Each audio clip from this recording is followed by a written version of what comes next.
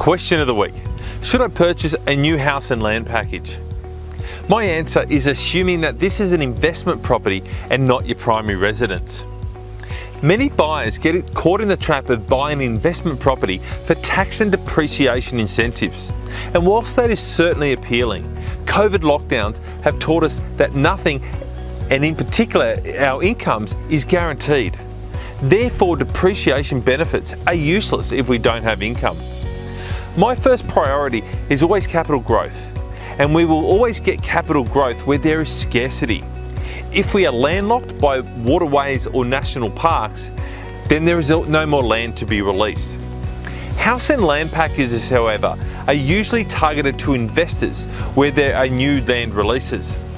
There may be hundreds of blocks being released in each stage and potentially thousands to be released in the coming years, or nearby rural land that can be rezoned for another housing estate.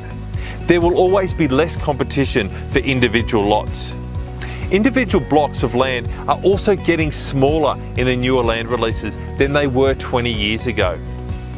There is always going to be an exception to the rule.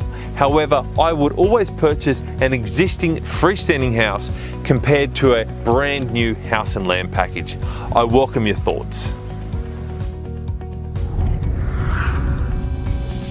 For more information, call us or visit our website